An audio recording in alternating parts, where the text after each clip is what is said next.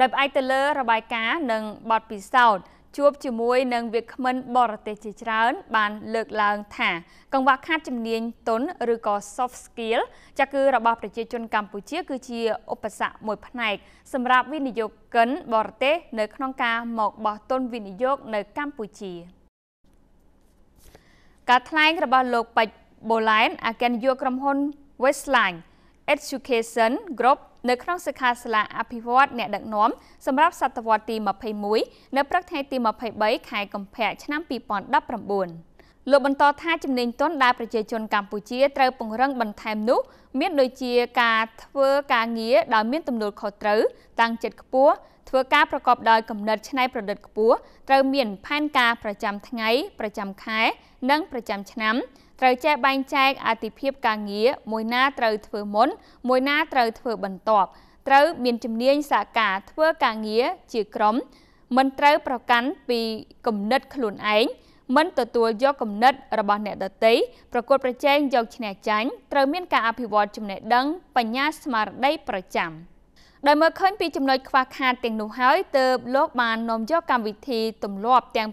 7ពីសហរដ្ឋអាមេរិកមកចែកចាយនៅប្រទេសកម្ពុជាហើយលោកជឿជាក់ថាកម្មវិធីនេះនឹងជួយអប់រំផ្លាស់ប្ដូរផ្នត់គំនិតឥរិយាបថរបស់កុមារនិងយុវជនជាវិជ្ជមានជួយបង្កើនលទ្ធភាពការងាររបស់បុគ្គលិកការសិក្សារបស់សិស្សរីកចម្រើនខ្ពស់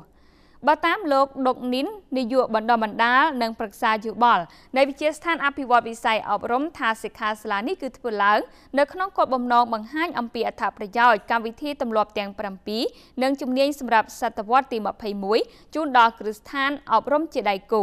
និងសាធារណៈបានជ្រាបលោកបានបន្ថែមថាកម្មវិធីបណ្ដុះបណ្ដាលទម្លាប់ល្អទាំង7ត្រូវបានទទួលសិទ្ធិប្រើប្រាស់និងចែកចាយផ្ដាច់មុខនៅកម្ពុជាដោយក្រុមហ៊ុន Westline Education Group នៅឆ្នាំ2016 Leader and Me នេះគឺយើងចង់បញ្ជ្រាបទៅដល់សាលាទាំងពីសាលារដ្ឋរហូតដល់សាលាឯកជននានានៅក្នុងប្រទេសកម្ពុជាទាំងអស់ពិសេសគឺចង់ឲ្យ